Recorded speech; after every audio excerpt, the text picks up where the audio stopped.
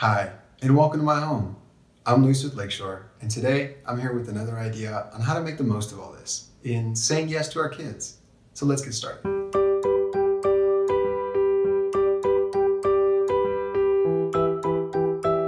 As we all do our best to adapt to the current situation, you may be finding yourself with a little bit more of something that we normally don't have. Time at home with the family. At some point, there's going to be a light at the end of the tunnel, and we'll all be able to go back to our normal lives. I can't wait to go somewhere besides my kitchen. But one question that keeps coming up in my house is, what can we do to make the most of all this? Look, I'm not perfect.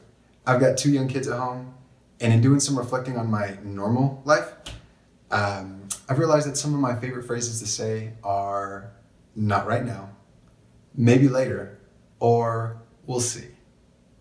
So with all this extra time, I've been doing my best to say yes, and I'm here to encourage you to do the same. Say yes to that activity that you would have never even considered. Say yes, and you might just make your child's day. For me, it's arts and crafts. It's not my thing, and it never really has been.